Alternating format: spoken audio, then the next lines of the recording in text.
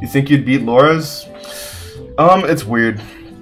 His playstyle probably definitely changed because his punish game on Spear is so crazy.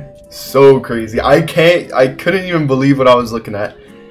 There's no way you get Kaya nerfed after this guy tried to whip out a few SIGs and the only ones that hit were really niche ones. Like, he hit GC Bo D-Sig in Winners Finals, Game 5. Oh my god, amazing play. Like, who is he? Somebody stop him. That's literally a Let's Guard signature. But you know what? I mean, look at his skill, dude! Like, hello? I don't... ignore it. So, point being is, like, he is very talented. Obviously.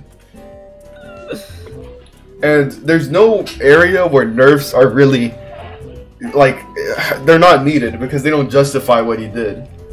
You know what I'm saying? Every punish that he had was pretty much perfect. Who y'all got in 1v1? Loras or Impala?